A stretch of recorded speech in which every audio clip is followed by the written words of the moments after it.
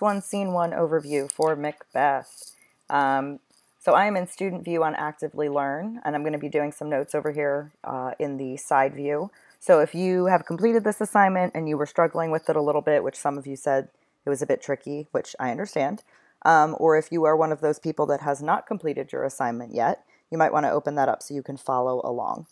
So the very beginning of the play opens with witches, which makes perfect sense given what you guys learned about King James and his somewhat creepy obsession with witches and witchcraft and demons and all things supernatural. So those are the class results for this particular section. Basically about half. So you'll notice that scene one opens with thunder and lightning and 3 witches. Now, it's important to know that Shakespeare, as you guys know, writes a lot in iambic pentameter, which is what our sonnets were written in. And if you take a look over here in the notes in the margin, you'll see I have a very famous line from Romeo and Juliet broken down for you in that iambic pentameter. But soft what light through yonder window breaks. Iambs, an iambic meter, is meant to mimic the human heartbeat, where that's why you get that ba-dum, ba-dum, ba-dum, ba-dum, ba-dum feeling. But the witches in Macbeth and supernatural characters in a lot of plays written in this time period speak in what's known as trochaic meter, which is basically just the complete opposite of iambic meter. So instead of ba-dum, it's bump, bump, bump, bump, bump, bump. And it's meant to make the audience feel uncomfortable. So when they track people's heart rates when they're listening to poetry or songs that are in a particular meter, you'll notice that people do react differently to trochaic meter, even if they don't realize that's what's happening. So the witch's first 2 lines are written in this sort of opposite of the human heartbeat meter, which makes us know as audience members immediately that these are evil characters. They are not to be trusted. There is something non-human about them. And even in terms of structure, you'll notice the first line is 7 syllables and the second line is 8. So there's not even any sort of consistency in how it's broken down. So when shall we 3 meet again in thunder, lightning, or in rain? It's not even, and it doesn't balance itself out particularly well.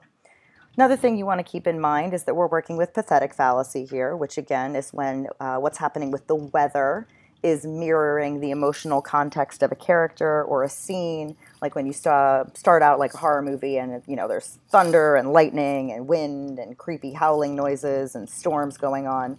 That's pathetic fallacy. It's meant to make you as the audience member understand a little bit more clearly what's going on. Sometimes it's good, sometimes it's bad.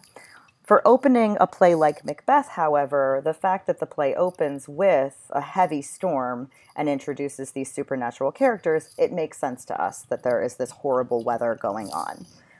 Notice we've got 3. We've talked about the significance of the number 3 before with your archetypes, but it's something to keep in mind. The other thing I want you guys to pay attention to in this scene is the use of oxymoronic language, oxymorons, where you have 2 words together that seem like they shouldn't go together. It's almost like a paradox. So in this scene, they're going to talk about things being lost and won, and then they'll be talking about how things are both fair and foul. Basically, things that don't seem like they can happen simultaneously.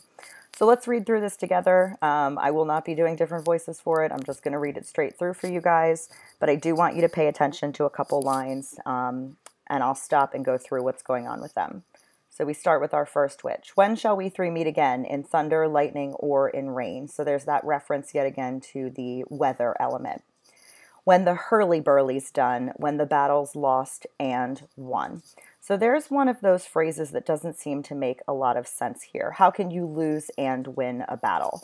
But what this tells us about the witches is that they genuinely don't really care how the battle ends. They have no interest in who wins or who loses. They're not particularly interested in which side is right or wrong.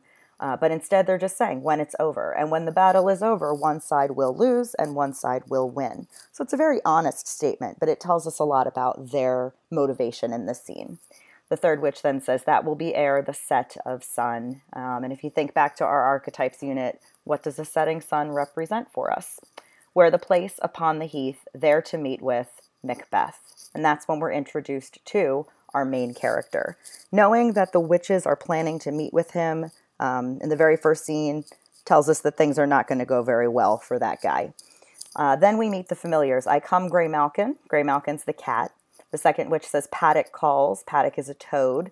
The third witch just says anon, which means goodbye. Her familiar is usually interpreted as being an owl. And then together, the three witches chant, fair is foul and foul is fair, hover through the fog and filthy air.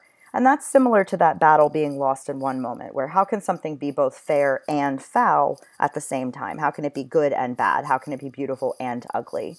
And then the idea of hovering through fog and filthy air, that just adds more of that creepy nature to it. The fact that the witches are able to hover, fly through the air, whether it's with brooms or not. But that is where we get that supernatural element at the end as well. So when you're doing your question for this scene, it's just basically a review note, summarize what the witches say during Act 1, Scene 1, and then you are finished with that scene.